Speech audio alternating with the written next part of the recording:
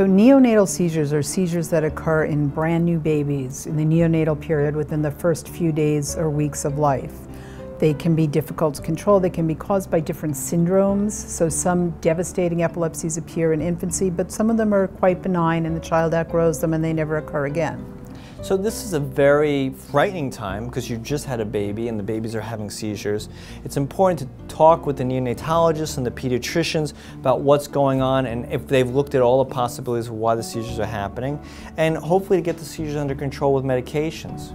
It's very important even when parents are still in the newborn nursery and the baby's still there and the mother's still in the hospital. If the parents see something that they think is odd, like an odd movement or an odd shaking, it can be things in babies, it can be things as simple as lip smacking or bicycling movements or just jerking of one arm or one leg. So it's important to tell somebody about that, tell the nurses or the doctors, and have it looked at immediately. But neonatal seizures are not necessarily an indication that they are not going to be controlled for the rest of their lives. So neonatal seizures are a very important time to detect seizures, get good attention, get a full workup, look at what the possible medications are, but again, detection is #1 in this age group.